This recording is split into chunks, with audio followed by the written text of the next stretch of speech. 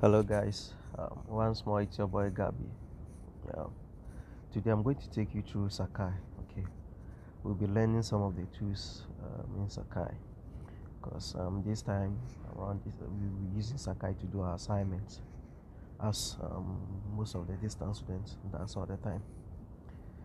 Okay, so first what you have to do is to get a good internet connectivity, and then you log in with your browser. I prefer Google Chrome. Um, I use Google Chrome all the time. So when you log into your browser, sorry, inside your URL, you just type sakai.eugene.edu.gh/portal. Okay, this will link you directly to the Sakai homepage. Good. Okay, so there we are. This is the Sakai homepage. But first, before you can access the tools and courses, you have to log in with your student ID and then the 5-digit PIN. Okay, I'm using an Android phone, so I'll prefer to open a desktop mode here. Cool. So this is the desktop mode. So here we log in with our 5-digit PIN and then our student ID. We log in. This is the Sakai homepage. Okay. So when you log into the homepage, you could see there is an icon button here, a notification icon button here. Okay, if you have any notification, the moment you log in, you see a number of notifications popping up here, either 1, 2, or 3, and it goes on. Because I'm having 7 notifications here. So these notifications tells me that maybe I have an assignment, I have a text, or I have a quiz, okay, or there's an announcement being made. So when you click on it, you see the series of notifications you have. Okay, good.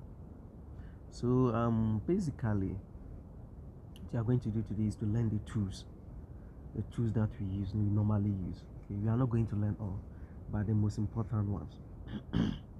Sorry. So first, when you open the Sakai homepage, okay, at the top here you see some courses lining up here. Before your courses will appear at the top here, you have to start them. So this is how you do that. You click on site, and then the courses that you've registered for the same. Okay, so I'm in second semester, so I will unstart the first semester courses and then start the second semester course, because I want the second semester courses to appear at the top.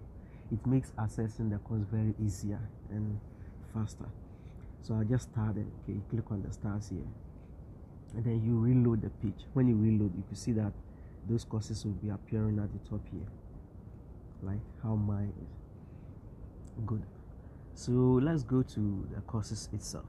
Assuming you've been given an assignment or a text, or you have a forum or a poll on a particular course, click on that course. Okay, click on that course. Assuming I'm having a text and quizzes on INFS 322, I'll just click on INFS 322. Okay, so the tools for INFS, take note, when you click on a particular course, the tools that will pop up here is mainly for that course. It's for that course only. So all the tools I'm seeing here are for this particular course. These are the slides. Okay, we have section 1 up to 13, and then we have calendar, announcement, resources, forum, assignment, text and quizzes, gradebook. So let's go through some of these tools. Announcement is just like what I said earlier. If you have a notification, you will come to announcement, you will see it over there. If it is for that particular course, you see it over there. When you go to resources are where you download your learning materials. So these are your learning materials. If you want to download them, just click on each one of them one by one. Okay, and then you download them. When you click on it, you download automatically. Okay, good. So let's go to forum. Assuming you've been given a forum assignment or a forum work. Forum is like a group discussion, okay, a class discussion. A topic will be given, and then they'll ask you to, like, what do you think about this particular topic? Okay, and then one thing about forum is, when you are being given something on a forum, you have to answer and submit yours before you can read your colleagues' own. Okay, So assuming I'm having a general discussion here, okay, discussion here, a page will be created for me to start a new conversation. When I click on that new conversation, which means I'm going to contribute, okay, what do I think about the topic? Then I'll write whatever I want to write, and then I'll submit. After submission, I'll get access to my colleagues' work, and I'll be able to read whatever my colleagues have written. If you are 1,000 in the group, you'll be able to read all the 1,000 submissions. But before you can even access that, you have to submit yours first. So that is about the forum. Then assignment, they give you durations, okay. Let's say maybe within 1 week, within 2 weeks, within 1 month, okay. When you click on assignments, you see if there's a question, you see it over there, and then you do it. Some of the assignments, you either type it directly, okay. A web page will be created for you. Just click on the web page, you type everything, and then when you are typing, Sakai normally gives duration, okay. So sometimes when you're typing, they'll tell you that 10 minutes for your session to expire or 5 minutes for your session to expire, okay. So when that thing pops, I just click on like give more sessions. You just click on it. It will give you more time to type whatever you are trying to type, or you go and do the work on either your laptop or your phone, and then you add an attachment. That one is also allowed. There are some assignments that you are permitted to add attachment only, and there are some assignments that you can do both. You use the word page on Sakai, or you use attachment. Okay, attachment is you type the work somewhere and then you come and paste it here. Okay, you just add a PDF format or whether Excel, you add it. And then we also have text and quizzes here. Text and quizzes is like a classwork, a class test. They give you a time duration, maybe 50 minutes. The moment you open the work or you start work, please don't go back. If you go back, you won't be able to come back again. Maybe by the time you come back to the page, then your time is exhausted and it will grade you. Sakai grades automatically. The moment you are done, it will grade you and it will give you marks. So assuming you're on question 1, you went back to answer, to reply maybe your WhatsApp messages, you came back and then the time is exhausted, you get 1/10. If it is over 10, get 1/10. And I'm not even sure that one, the one you answered, you are going to get it right or wrong. So that is about text and quizzes. When you are doing texts, please concentrate and finish before you exit the page. Good. And then the next one is gradebook. Gradebook is where your grades will be put. Okay, if you do a test or assignment and you've been graded, when you come to a gradebook, you see it over here. When you come to a gradebook, you see your grades over here. Okay, that's how it works. And then we also have polls. Polls is like they can ask you a question like, oh, what do you think about this topic? So your suggestion. It's normally about voting, yes or no. You can ask you, is Ghana a democratic country? Yes or no. So you just if you agree, it's yes, you click on yes. If you agree, it's no, you click on no. Okay. And then we also have the chat room. The chat room is where you meet your colleagues. Okay, here it's just like a WhatsApp page, a WhatsApp platform.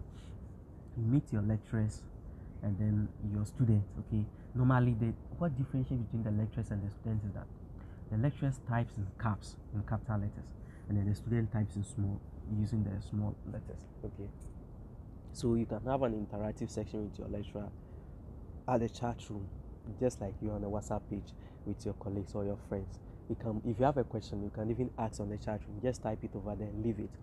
When the lecturer comes to the page, he or she will come and reply your queries. Okay, so basically these are the common tools that you must know if you want to use Sakai and then don't want to face challenges.